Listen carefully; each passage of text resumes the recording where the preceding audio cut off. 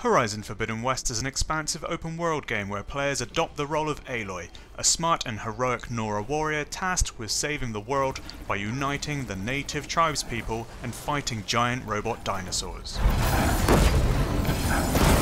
However, when Aloy isn't battling a terrifying Thunderjaw, she can explore a massive open world, one that's chock full of hidden secrets. One set of collectible secrets that Aloy can find are wooden war totems that depict characters from one of PlayStation's other most iconic series, God of War.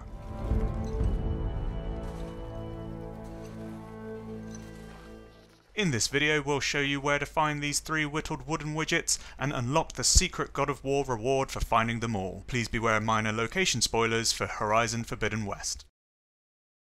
Head to the southern edge of the map, roughly due south from Plainsong, and you'll find a big lake and a rocky island that's home to a bunch of glinthawks. Take out the glinthawks using long-range bows like the hunter bow, and then look around the base of the rocky island until you find a small outcropping. Take a peek inside to find the war totems for Brok and Sindri, the blacksmith brothers from God of War.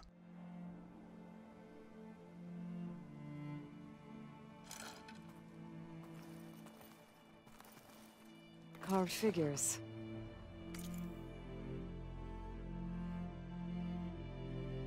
The Totem of Youth is up next. Head towards the ruins of Legacy's landfall in the westernmost portion of the map that used to be San Francisco. Just south of the Golden Gate Bridge is a large looped path with lots of old school buses on it. There's also a Stormbird here, so be prepared for a fight with this jet-powered monster. Once the Stormbird has been dealt with, climb the rusty bridge over the buses to find the Totem of Atreus sitting on the northern rail.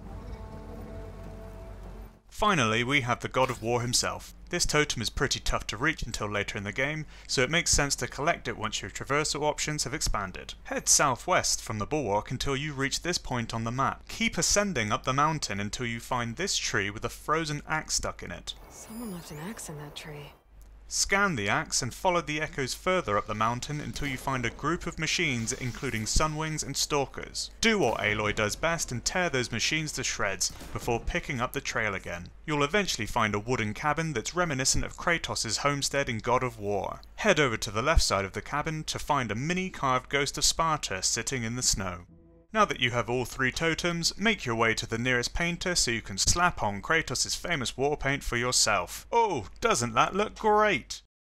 And that's our guide for finding the God of War Easter eggs in Horizon Forbidden West. Thank you for joining us, and if you found this guide useful, please like and subscribe.